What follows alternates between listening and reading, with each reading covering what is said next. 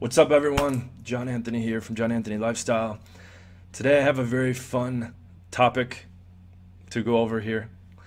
Okay, some of you who've been following my channel for a while have noticed a character, Sonny Arvado, okay? A big bodybuilding type guy, okay, whose contribution to the community in the past year has just been spamming a whole bunch of bullshit about how the only thing that matters is looks. The only thing that matters is looks. If you're not good looking, then you're fucked, okay? And this is kind of why our friendship ended. This was the catalyst that caused a whole bunch of bullshit. All right. And now he's releasing a new book. Okay, so he's emerged from the shadows and is befriending a whole bunch of guys with Facebook groups or YouTube channels around the community because he's releasing this new book. Okay, guys that he's relentlessly and endlessly talked shit on, okay, over and over and over. And a bunch of them that are doing these interviews with him are even aware of this, okay? But they're huge pussies, so they allow him on their channel or on their fucking Facebook group. And let's take a quick look at how his last book went, okay? This review here lines up very closely with my sentiments about the book, which I could not voice at the time of being friends with him. The title says, "When the aim is off by an inch, the bullet may miss my..." When the aim is off by an inch, the bullet may miss by a mile. This book tried and tried to dive deep, but ultimately barely scratched the surface of the problem or the real solution that's facing men today. If you're looking for an alternative workout method, it could be what you need. Beyond that, there's a good deal of semi-philosophical musing that rarely rises beyond the level of opinion. That's what I felt the whole way through. I was a philosophy major. Just a whole bunch of assertions. There's no rational or empirical argument behind any of it.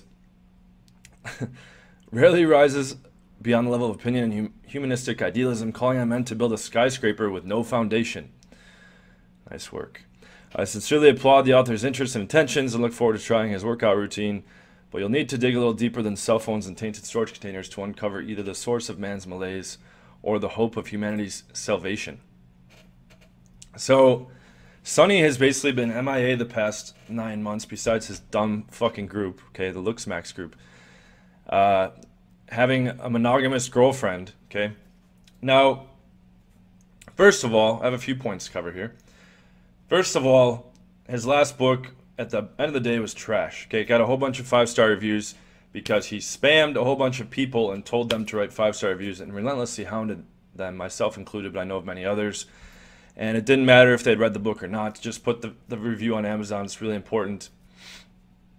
Just buy the book. I'll give you the money for it, etc. Just so you can do a verified purchase and give me more 5-star reviews, okay?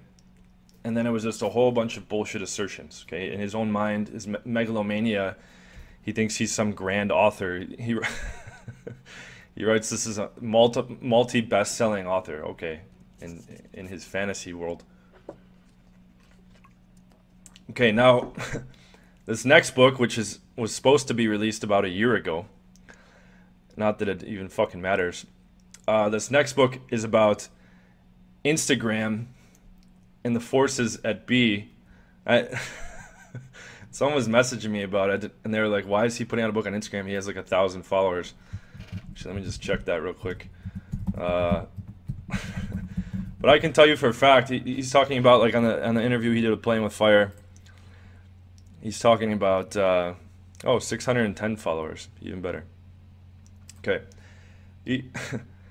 He's talking about, on the Playing with Fire interview, how, social circle, and you need social circle, and this and that. I was close friends with the dude. He barely has any friends. He's a huge loner. He doesn't know many people in any of the cities he lives in. Okay? That's just the fact of the matter. Okay? In his mind, he's this ideal man as a leading beacon of men. Okay, the reality is he's a loner. He doesn't have many friends. He doesn't have a social circle. Okay, and here he is supposed to be an expert about this shit. So basically, he's emerged from the depths. Okay, and he's getting interviews on channels like Playing with Fire, like Chris Wilde from Social Prime is going to do one with him. Okay, Chris Wilde, who's going to get totally blasted apart in a roast, probably in this coming week because it's been a long time coming. I was just talking to his girlfriend with the horse face at the gym with her fucking stains on her teeth. It's nasty as shit. This kid's basically a 23-year-old pseudo-psychologist giving ecstasy and LSD to students so they can have emotional trauma-filled experiences. So, and then, you know, they see that as results. Okay, he's ripped off a whole shitload of people. He's almost exhausted the amount of saps and suckers in his cult group following on Facebook, and he will be destroyed in a roast soon. Okay, but that being said, Chris Wilde, Sonny used to talk endless shit on this kid. Okay, and he's even done so publicly, but now Chris is graciously bringing him on for an interview, even though Chris doesn't have much following either. None of these guys really have much following. Some of these channels are new, etc. So it's not like that big of a deal. I just find it funny. He did the same thing with Tim Ray, talked endless shit on him, tried to leverage his brand to run a fucking live program because Sonny himself has no brand. Okay, despite 300 videos, he has barely any fucking people that give a shit about his stuff, and it's been like that for a while. And he's retiring in September at age 30. He's done with coaching, as if he was even really coaching before. So the point is, I expect this book to be dog shit. I've heard from mutual friends that he's what's it called? He's telling them to come on and do the 5-star reviews. You know, the same old fucking tricks and game. Okay, it's just pathetic. Okay, because a lot of these, you know, kind of a point to make here that's relevant to a wider audience that doesn't even know what the fuck I'm talking about here, is a bunch of these coaches or these guys, okay, because he's basically hounding everyone to give me FaceTime, give me exposure about my new book. It's revolutionary. It's going to be the best book you ever read. Yeah, total horse shit, right? But these fucking pussy coaches, and I'm not talking about you, Alex, you're my good buddy, but I was disappointed because you know that he has fucking indeed talked shit about you.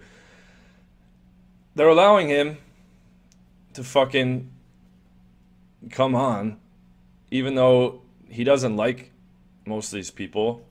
He despises them, and they're giving him FaceTime to promote his book just because he's like pressing them. Okay, so that being said, I think you know the whole thing's kind of a joke. Okay, this I'm looking at one other review here. I gave the book a mediocre. This is about his last book. I gave the book a mediocre rating because following its advice has left me broken alone. It's literally a review on Amazon. But the thing is, okay, to touch on the LooksMax group, okay, because this is a relevant point for everyone that doesn't even know. Kind of talking about like community drama bullshit here. His LooksMax group, he's trying to say that your ability to get girls and your success with girls is all just related to looks. If you're not good looking, you're fucked. And everyone is on his small little group, okay, wasting their time, making fun of each other and pointing out flaws in each other, and like worshiping this like Chad character, okay?